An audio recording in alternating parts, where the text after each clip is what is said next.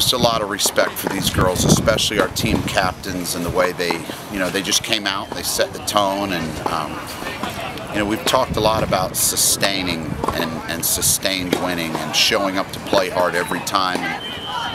No mental checkout matches. Every match, every girl's accountable, and you try to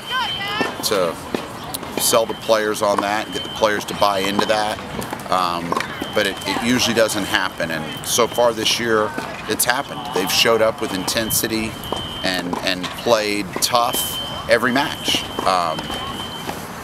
and I'm really glad to see them get their hard work validated, because it takes a lot of guts and character to play hard every match. It's very easy when you're human to have days where you don't show up to play hard, and 20-0, 11-0 in the conference.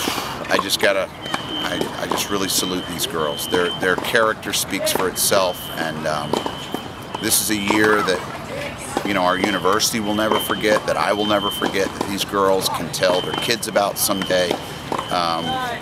They were perfect in the conference, and no one's taken them down yet. So we got to get better at a lot of things.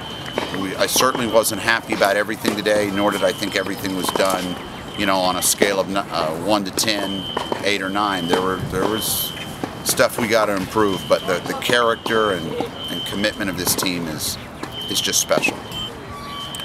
Just a real big salute to Celia and Miter, our senior captains. Their leadership and character has really led and motivated this team, and they play hard for each other, but they play especially hard for those two special senior captains, and their leadership has been special.